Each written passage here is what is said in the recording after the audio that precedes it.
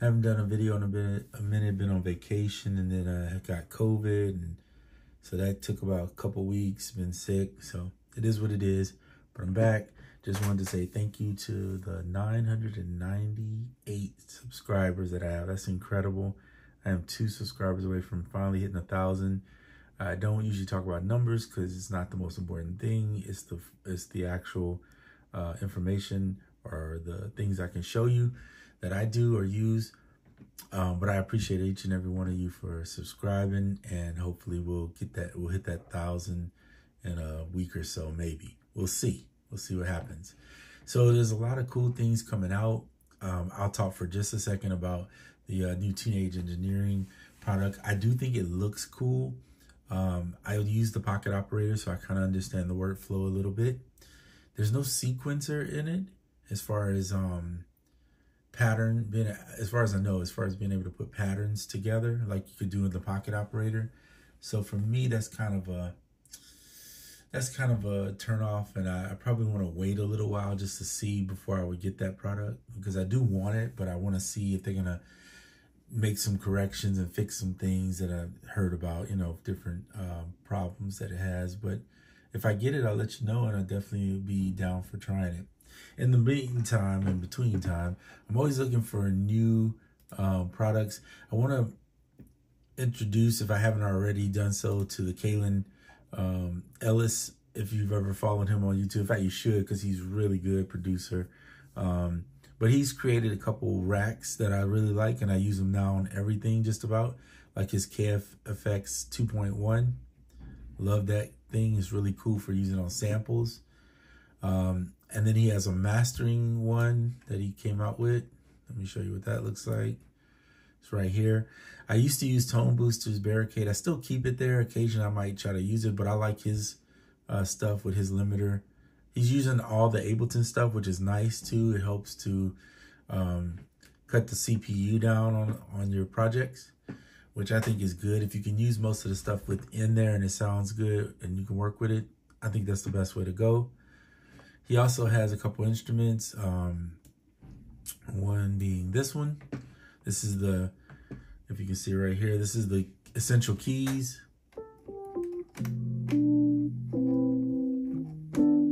Sounds like an electric piano. Okay, so he has that one. I'll get that rid of that. And then I have his Essential Bass, which is,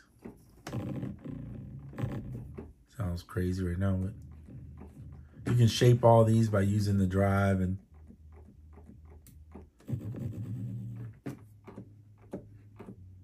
it's hard to hear it, huh?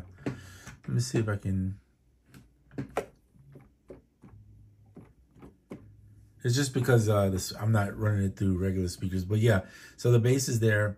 When you mix without speakers, don't use the MacBook speakers. To me, I think they're good, but they're not good enough, especially on the bass part. That's the part I think is hardest part of it.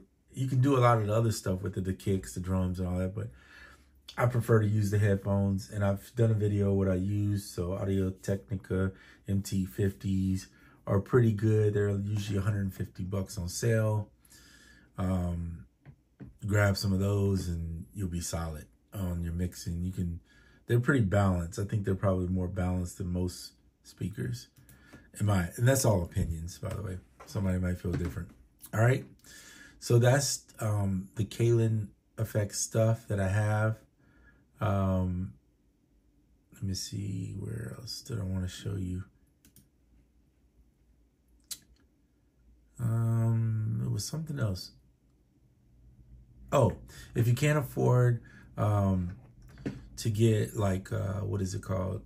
Oh my goodness, my brain's drawing blanks. RC20 and those type of things.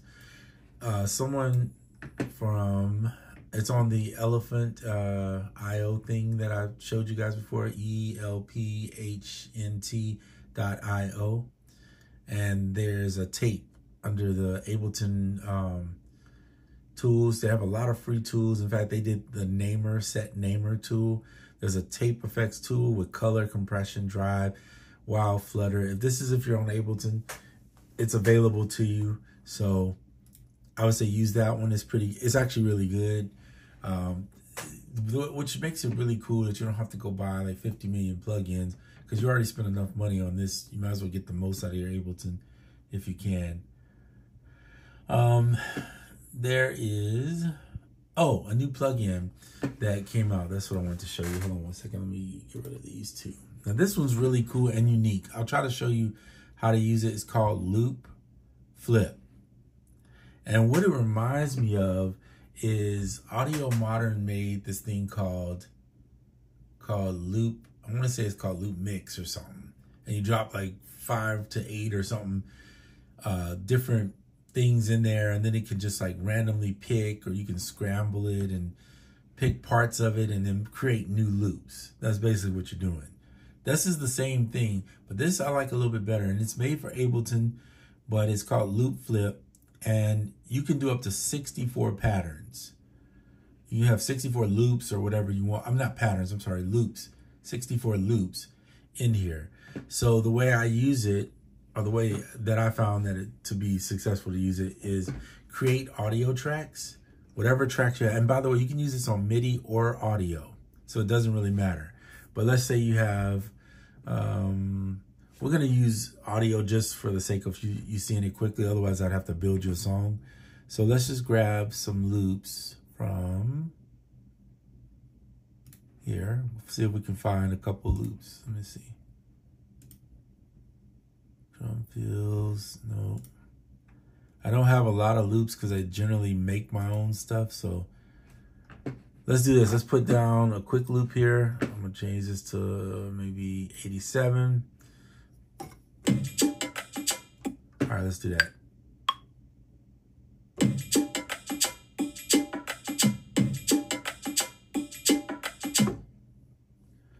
All right, cool. So here's a quick loop. I'm actually gonna put it there and then stretch it out just to 2 bars is fine, okay? So I made a loop. I'm gonna leave it as MIDI, just because I don't wanna do, I don't feel like going in there and trying to change it right now. I'm just looking for, let's see, here's a vocal sample. Yeah, man, check out this dope shit. Oh, we didn't use that. Man. Sorry about that. This is when you got stuff and you don't even know what it is. So apologies on that one up front.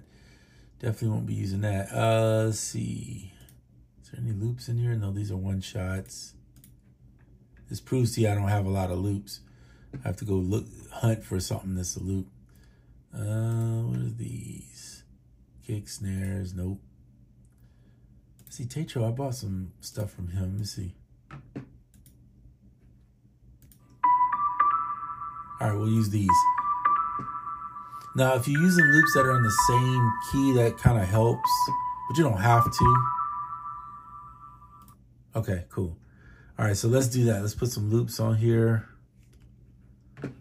We'll go and create. Now, if you have loops, this is going to be real easy. Or if you're building stuff, this will be super easy for you. So let's just go here. Throw a melody on there. Throw both of these melodies on. You can put multiple ones. Those are B minor, it looks like. So we'll put those two together. And then we can put together, maybe we can do another one real quick over here. Oh, I didn't put that at the top, did I? Okay. Let's do this G major loop. So we'll just drag one in. You can drag them in here if you want to, but I'm not. I'm just going to drag it there. Okay, so let's just say that's what we have, right, for our loops. So we go back to loop flip and then hit reload tracks, and you'll see that it finds the tracks right down here that you have. Now, if you click here, you'll see you have multiple tracks. So it will cycle through those 2 tracks or however many tracks. You can put up to 8 tracks per thing, so 64 total. And then it will find bits and pieces of those tracks if you leave it on generate, randomize all, and it will find them, and then it will take it and make you a new loop. So watch this. I'm just going to hit, let's see if we can add. Okay, it's not going to add that one. Should add this MIDI in there too, but I'm not seeing it. So what we'll do is we'll just go freeze track. and then flatten. Cool. Now let's see if it finds it as an audio file. Maybe it will. And it does not. Okay, so let's do this. Let's put it on to, a track right here. Boom, there it is. All right, so now we'll go back to loop flip. And we'll hit reload, and it found it, see? Now it does work with MIDI because I've seen it do it, but I can't remember. Obviously, I'm mistaken one part or something here. So these little dots right here represent the ones that are active. You can turn them off if you don't want it active, but if it's active and you have it on all, it's going to randomize all of it. Okay, so we're going to try to put together something. You have density, you have swing, these are your steps, and then you have like modify, so you can change the notes, and I'll show you that in a second. This HT in this corner here is halftime, so you can halftime the loop. It'll double the loop up. You're supposed to select, go up here, select the range you want. So we selected 2 bars. I'm going to go ahead and get rid of this one just so it's not in the way, since we have it down here. And then on this loop flip, I'm going to go ahead and click generate. Generates right here. And you'll see it says missing clip or track. Click reload tracks to update. Okay, so we'll do that again. Okay, so here's the patterns. These represent the patterns. I wonder if when I deleted that track, yeah, we better leave that track there. And what we'll do is we'll just, we'll mute it for now. Go back in and reload the tracks. Okay, they're there. Now we'll hit generate. And you'll see right here, it generated our 2 bars. Can you see that? So if you, let me zoom in so you can really get a look at it. So you see how it took different parts of it? So now if I play it,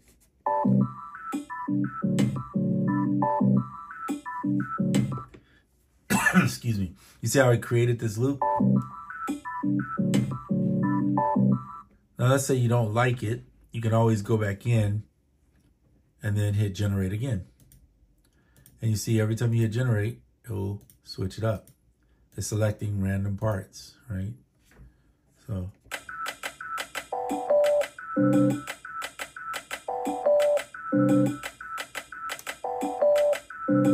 Isn't that cool? So there's other ways to do this manually, but this is like a cool little plugin. Loop Flip, you can look it up. I found it, I think, for $13.33. So it's super cheap. Of course, it only works in Ableton. If you buy the Loop Mix, which you only have 8 tracks you can do up to at a time from Audio Modern, which is actually a really good program. I think I have it on iOS. I rarely use it on iOS, but it works pretty good. But having 64, I mean, the options are endless.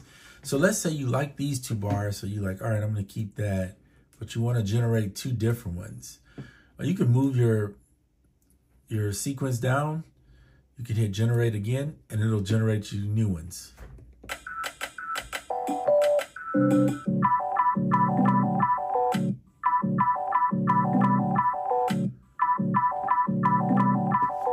Let's say you like that. And you're like, okay, I might want to try another one. Maybe you're not ready to decide which one. Go do it again. And then I'll show you what the halftime does. So here's a new one. So let's just... Right? So let's say you want to do halftime. So what halftime is going to do is generate... It's slower. It's going to be a little bit... it's going to generate you 2 sections. And it's going to be a little bit slower. So let's see. So here's your first 2 parts.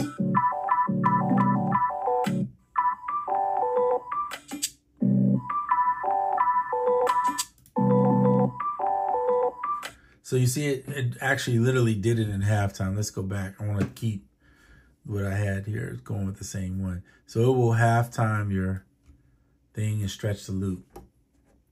So let's say you say, okay, I like those. I like that first bar the best. And maybe I don't like this one. So now you have these parts that you can bring here and create a pattern. So maybe you want the first part to play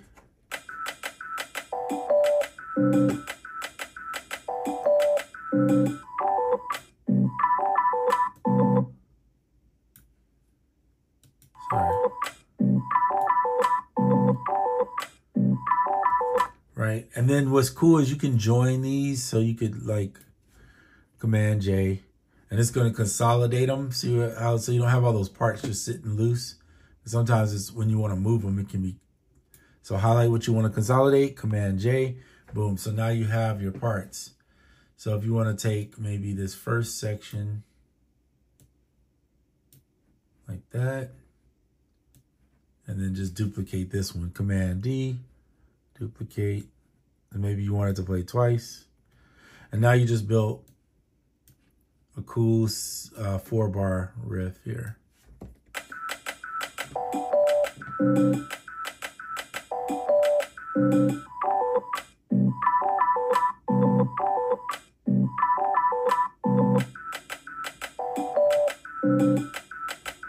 Pretty cool.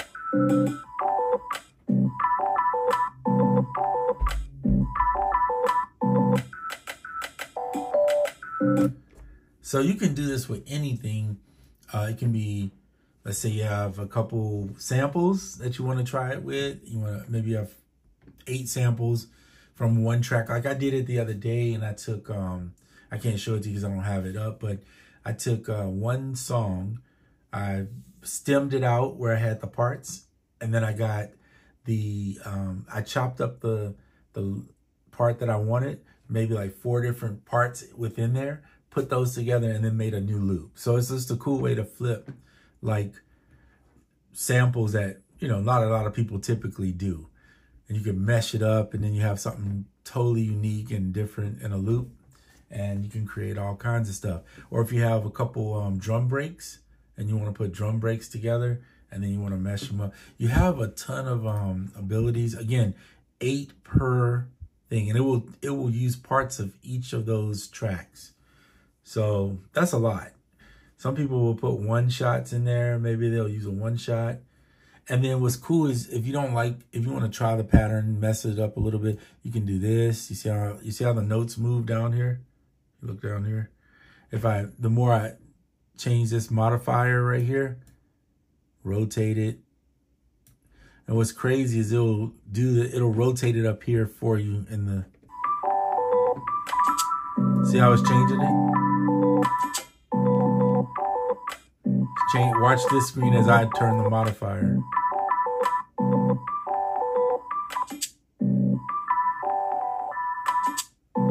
So you could do something crazy, like put a LFO on this particular thing here and have it just switching the whole time while it's playing.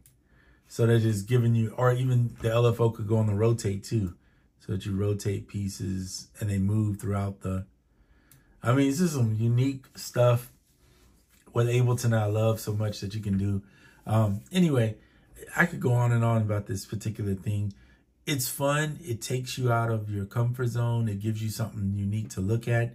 I will say that if you decide to use something with chords or melodies in it, like here I used a beat minor melody with a G major, just make sure that the notes and the chords that are in that you're choosing to use, either all are the same key or they are in the same family. In other words, if it's a G major scale, you're putting in something that's G major with something that falls in that scale. Otherwise, you might get some stuff that sounds really wackadoodle. I mean, but if that's what you're aiming for, cool. There's nothing wrong with it. But it might sound off, okay? So you do have to, and this is halftime. I don't know why I have this halftime. So let's see.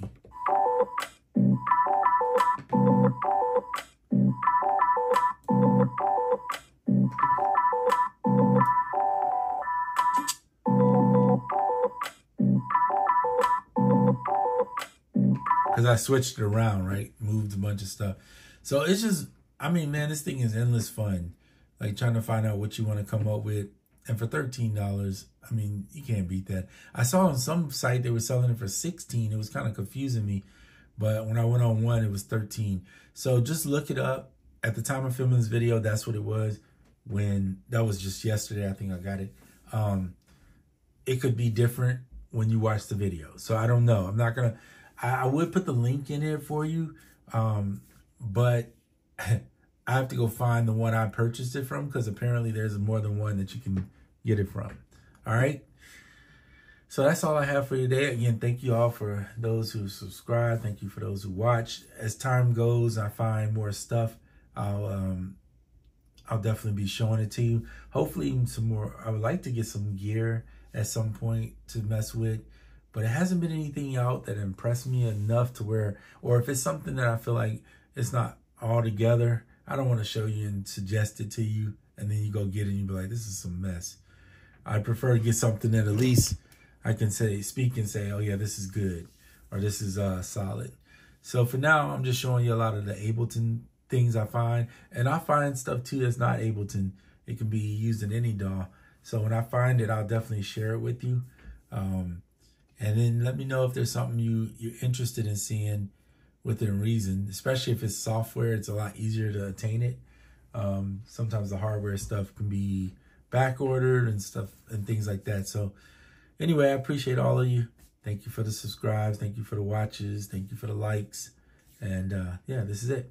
I'm out.